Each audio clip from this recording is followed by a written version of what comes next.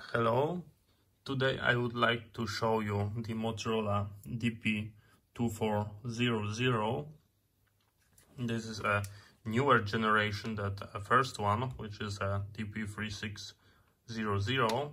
So we've got some improvement, but we've got also a downgrade that I don't like. The outside, first of all, how it looks like inside your hand. This is what I like the most of the video, when you can see someone holding the radio. You can tell that it's rugged and nice, so I like that. The PTT, I would say this is in a middle between these two radios. On that one I've got an accidental PT. On that one I never got. They managed to make it that way that is easy to press, but it do not press accidentally. They managed to do a nice engineering job, and this is my favorite PTT. But that one I would say is in the middle. It's nice, and it's also kind of hard to accidentally press, but still worse than that one. That one is a masterpiece. We've got two programmable buttons that you can assign from the CPS. From top we've got our channel selector that got a 16 position, and something that is the worst, here is the antenna. Quick compared to the stubby, they are both UHF.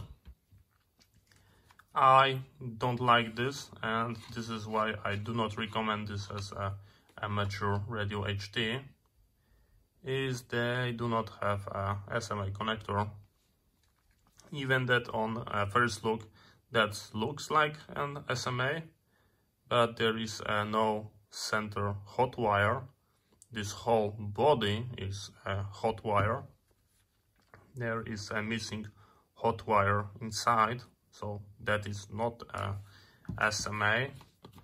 Let's take a look how the first gen SMA looks like in compare. And here you've got a center hot pin. We've got the insulation and hot pin, and here we've got just a whole body. Looks like they put a hole maybe in case you accidentally try to screw it and not to damage the radio, but this won't work because you are connecting this to the ground. That is a ground. So yeah, that's not the best radio. No worries. That is a Motorola. This is a rugged radio. You can drop it. No problem. Don't be scared. They've got no problem in rough treatment. Let's take a look at the side connector. Of course, they changed it. Who knows why? That one was pretty good. If you take a look at this radio, and that is a connector for the audio socket for your accessories, you can say, yeah, they've got full right. It have a very small body. You cannot fit one of that, making a new connector 100% fine. But if you take a look here, actually you've got more space than this connector. You've got no problem putting it here. This is the battery, that is the body of the radio. Why they change, I've got no idea. Let's take a look. So this is the old type connector. As you can see, you've got a port for the external antenna that is on the shoulder mic, and you can screw it. And on the newer one, you've got, I'm not saying that this connector is bad, just I don't like spending money on new one, and that is a grease that I added. You put it like this,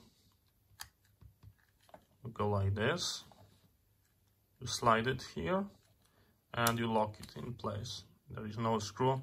At the beginning, I've got the feeling that this might be fragile or break, but no problem. I've got also the DP2400 I make compare in future. So how to remove it? First you unlock it, you pull, and it's unlocked. So once again, you go like this, pull it like that, and you lock. So it looks very nice, but I'm not sure if that justify buying all new accessories, because this is not only replacing a speaker mic, but also a programming cable. So yeah, and that is a speaker mic, very nice, working perfectly. And by the way, that is analog and digital radio.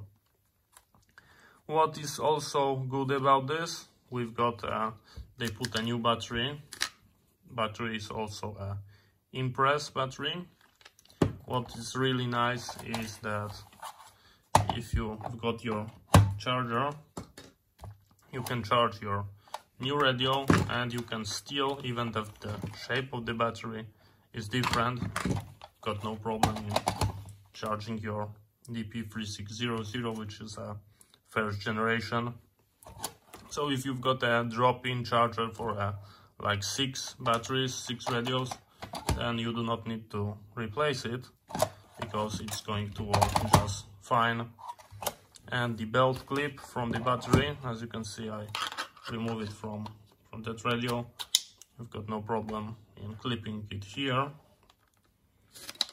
That is also interchangeable, which is good.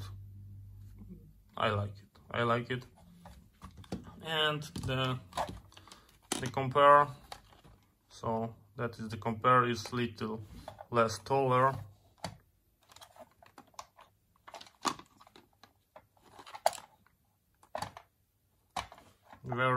Very nicely.